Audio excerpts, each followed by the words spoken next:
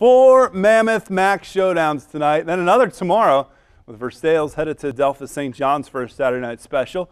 We begin with the showdown of two #1 teams, the defending Division 6 state champion Marion Local, hosting Division 7 state runner-up Minster, and this one you can watch in its entirety at 9 p.m. Saturday on WOSN, courtesy of Ron Brunswick and our good friends at WCSM. Opening of this one, and trouble for Marion Local. How about this? The fumble. They had some turnover troubles. Isaac Schmeezing jumps on it for Minster.